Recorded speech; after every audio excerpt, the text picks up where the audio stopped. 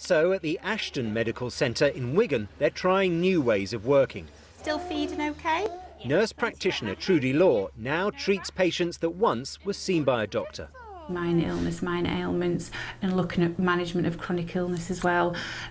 We work alongside the GPs, and it also absolutely, looks at hospital avoidance. Yeah. Extra money has been promised for general practice, and there are efforts to encourage more doctors to make a career as a GP. And using the skills of staff like Trudy is seen as part of the solution.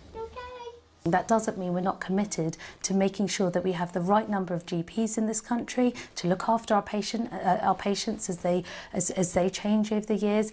But we're also bringing in additional healthcare professionals to support those GPs and nurses as well. It comes up with what you should do as the result of what your findings are. At the Ashton practice, an advice session for new mums is all about prevention, helping them look after their own health and those who depend on them. The face of general practice is changing, and the way care is offered to these young patients as they grow up is likely to be very different.